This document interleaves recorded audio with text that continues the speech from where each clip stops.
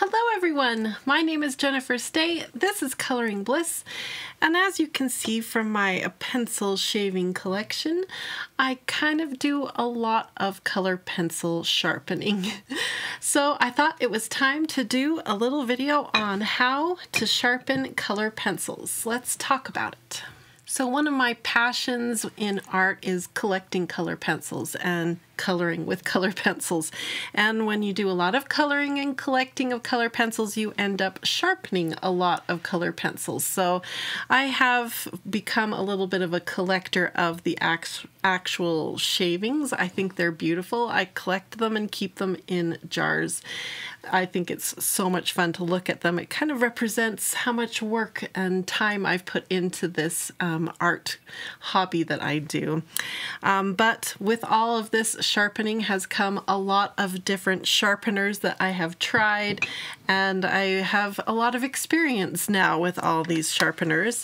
So let's talk about what I prefer and how I protect the lead of my pencils and get a nice sharp point every time I sharpen my pencils. So I have tried a lot of things. I mean, I've tried sandpapers, different types of sandpapers. I've even tried like callus removers to sharpen my pencils. I've tried your basic sharpeners that you've seen before. In fact, there are several really old videos here on this channel where I have reviewed like the Tegall and the Coombe and the Alvin Brass Bullet. So if you want to go back and see those videos, you can. I'm a fan of handheld sharpeners, and that's the technique I'm going to be teaching you here in just a minute, how to use these to sharpen your pencils.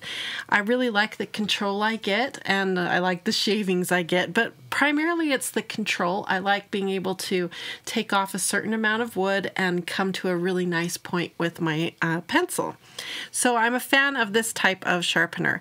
You can get the ones that just are the exposed blades like these, or you can get the type that actually collects and grabs the shavings as they come off. These are great for portability, throwing in a coloring bag or a purse, and then you don't have to worry about where am I going to put all of these shavings as they come off of the pencil sharpener. Another type of sharpener that you're going to run into, which is really handy, are these types. And these have a helix type cutting blade on them. And they're fantastic. This particular one I call Carl because it says Carl Angel 5 on it. And I put little eyes on it because he looks like he has ears. Carl is fantastic for sharpening a whole bunch of pencils all in a row really quick, but he's very aggressive. So if I take out his little shaving collector, and if you look up inside there, you can see those helix blades right up in there. So it sort of grinds the wood away. There you can see them working, and it works really good. But his little mouth right here that bites onto the pencils are a little aggressive. It kind of leaves bite marks on my pencils. So I'd like to try a different type of helix sharpener someday to see if it's not quite as aggressive. The other thing I don't like about Carl is the kind of shavings he leaves behind. I don't want to collect these. They're just like dust basically, and they're messy, really messy in the trash can. So that's just sort of a silly thing to worry about, but when you collect the pencil shavings, it is something to consider. There are electric sharpeners as well, and I kind of feel the same way about the electric sharpeners as I do about Carl. I can't control the amount of wood that is coming off of the pencil and how aggressive they are, and so they're not my favorite to use. But when you have a whole bunch of pencils that need to be sharpened all in a row, you can't beat how quick an electric sharpener and this type of sharpener is. They're just really great for that job. So that's why I have Carl around for that exact situation. But when I have just a normal coloring day and I'm working with my Prismacolors or my polychromos or any other kind of pencil that I feel like I need to take special care of, then my handheld sharpeners are the ones that come out. Now there are special pencils that have special circumstances. For instance, these right here, the Prismacolors, are a mega color pencil and they are a bigger tool. So once in a while you do need a sharpener that is a little different. If you look at these ones here, pull out my notes from when I did my review. If you look here, these guys have a much bigger circumference, and so you need a bigger sharpener. So the actual Prismacolor company has created a sharpener meant for that. So once in a while there is a special circumstance where you need a special sharpener, but for the most part, a sharpener like this one right here, this is the Comb sharpener, and this is the one that I usually recommend most colorists pick up. It looks like this when you buy it.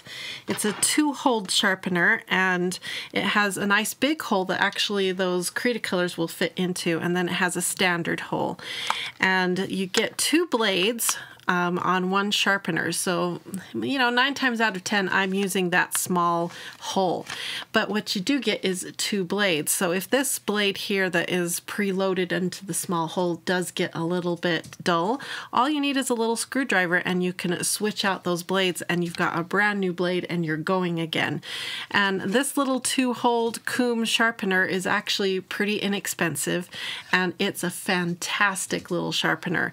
The blades on this guy, if you look at it, the blades say on it, made in Germany. And I have had such good luck. Let me see if I can get it in the light so you can see. Oh, almost. I've had such good luck with any pencil sharpeners where the blades are made in Germany. Whatever they're doing there in Germany with their blades, they have really figured out. You can see here how it says Comb made in Germany. They've really figured out how to make a good pencil sharpening blade. I just love any good German blade.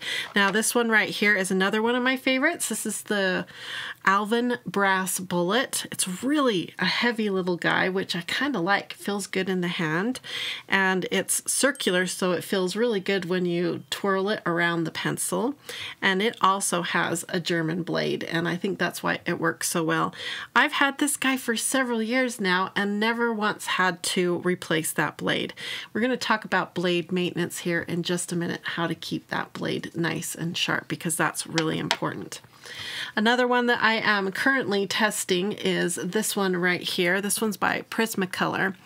And let's take a peek and see inside if it has German blades. The Prismacolor sharpener here I like because it has a vessel to catch the shavings, so I can carry this around the house, or like I said before, throw it in my purse and take it with me. Has a little flip top lid and 2 holes, and the 2 holes do 2 different angled sharpenings. So if you want a really long point, you can use this hole here, or a more stubby point, you would use this hole here. So 2 different situations, and you can kind of play around with that and see which one you prefer. I like that. The thing I don't like about this guy is that his lid here is a little hard to get off. There we go, got it. I like my tools to be really simple and quick to use, and so if there's anything a little odd like that, it makes me frustrated.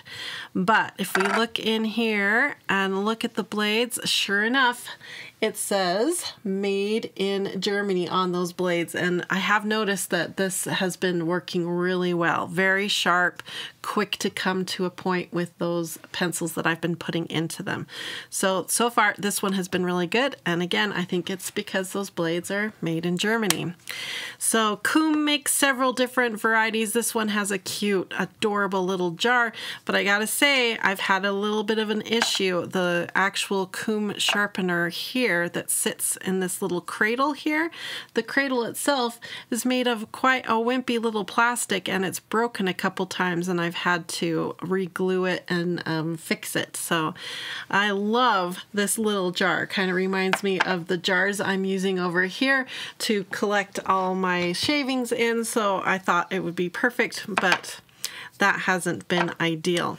There are other types of really fun little sharpeners that come in from Japan, and they're more gimmicky, I guess is a good word, but they have their purposes, like this one right here.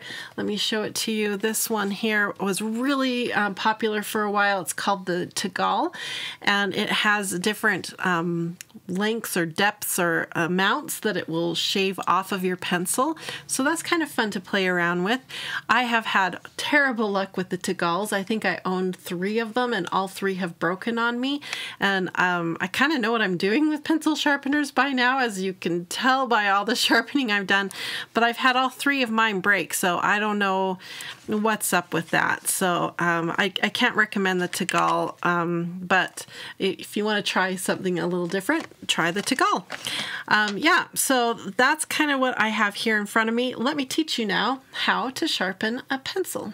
Okay, I have right here my Coom and my Alvin Brass Bullet, my 2 favorite handheld sharpeners. And I have a whole bunch of color pencils. These are getting used all the time. The best way to color with a color pencil is to have a sharp color pencil. That really sharp point will get down into the little nooks and crannies, the texture of the paper really well. They call it the tooth of the paper. So it's actually more advantageous to sharpen your pencil and keep it sharp than it is to wear it down to a little nub. So here is one right here that is in desperate need of a good sharpening right here. So we're going to do it. In fact, this one's got a lot of bite marks on it. You can see from me sharpening it with the Carl over there, that's those bite marks I was talking about. So one of the things about a Prismacolor Premier pencil is that a lot of people complain about the tips and breaking on them, or that they have broken pencils a lot. And the Prismacolor Premier is a very creamy, very soft cored pencil. So you do have to be very careful how you care for your pencils. All color pencils need a lot of care. You don't want to drop your color pencils. So I keep my color pencils very secure. If they're not in the case, then sometimes I have a tray next to me where I keep my pencils so I don't accidentally bump them and they roll onto the floor. My expensive, nicer pencils I don't usually let my little nieces and nephews color with because I don't want them to fall and get broken. Okay, so let's go ahead and sharpen this poor little Jasmine pencil. It really needs it. Let's use the Coom and see how it does, see how sharp this is. Like I said, I've had this little guy for a really long time, so we'll see if the actual sharpener needs a little maintenance or not. So what you want to do when you sharpen a color pencil is you want to hold the pencil still and move the sharpener around the pencil. If you forget that little trick, remember how when you use an electric sharpener or like the Carl, the whole concept here when you use these types of pencil sharpener is that you put the pencil in and the pencil stays still and then you start cranking. So the blades are moving around the pencil and the pencil stays still. That's the whole point here, and also in an electric sharpener, right? So we're going to kind of recreate that same experience for the pencil, only with the handheld sharpener. So I'm going to hold my pencil still and move that sharpener around.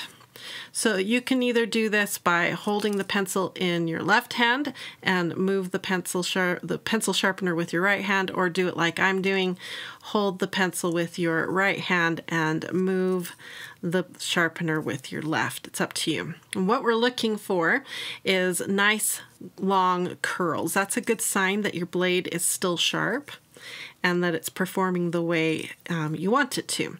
Now sometimes the wood that they use to make pencils is not the best, and it will come off in weird, almost shaving type ways, and so it's not the fault of the pencil sharpener, that's more the fault of the wood that they use to manufacture. Okay, so that Coom did a fantastic job. We came to a nice point, The pencil is protected. Look at our nice long curl that we got. So that's a good sign that our comb is still nice and sharp. It doesn't need maintenance, doesn't need to be replaced or changed. It's performing exactly the way that it is intended. So let's sharpen another one using the Alvin brass bullet and see how that one is doing. I've got lots in here that need sharpening. I've been doing a lot of coloring with my Prismacolors lately. Let's sharpen this white one here, and we'll use the Alvin brass bullet. Same trick, pencil in, hold it steady, and rotate around. Okay, now this one is acting a little bit differently. You can see the shavings coming off are kind of in little chunks and not in nice long curls. So that's telling me that either one, the wood is kind of funky, or two, we have a blade that is not sharp any longer. Like I said earlier, this guy is been in my stash for a really long time. Now we were still able to get a nice sharp point, but the wood does look a little chewed up. So I'm guessing our problem is that the blade needs a little love and attention. So the way we take care of a blade that's getting a little dull is we need to clean it up. Okay, so it's two things could need here. We might need to get a new blade, or we just need to do a little maintenance. And the way we maintain a blade is with a graphite pencil. Now, graphite is a really great trick for cleaning out a blade. Both the helix type blades, the electric sharpeners, these sharpeners, and the handheld sharpeners. All of them need a little maintenance from time to time, and a little graphite is the trick. So use just a standard number 2 pencil, whatever you've got handy, and we'll send it through our sharpener. And what that does is it cleans, that graphite on there is actually going to clean the blade really good and get all the wax off of there, and hopefully make it so that the next pencil that goes through will have a better experience. So I usually just really push it through. And then if it still has issues, then that usually means it's time for a new blade. Okay. So I usually take this much care with sharpening even my Crayolas, because I even want my inexpensive pencils to be taken care of. Let's sharpen this guy way down here. He really needs it. This little yellow pencil here really needs some sharpening. So let's see if that little graphite trick helped our little Alvin brass bullet, or are we going to need to buy a new blade for him? You can usually buy replacement blades for some of these. Look how much better it's doing. Yeah, we're getting a curl now. So that really helped that Alvin brass bullet. Much better. Okay, almost to a nice sharp point here. Okay, there we go. Now, if you have a pencil that is slightly off-centered, a handheld sharpener is perfect for that. You can sort of carve off just a little bit of the high area where the wood is really getting high on the tip. So that's another reason why I really like a handheld sharpener.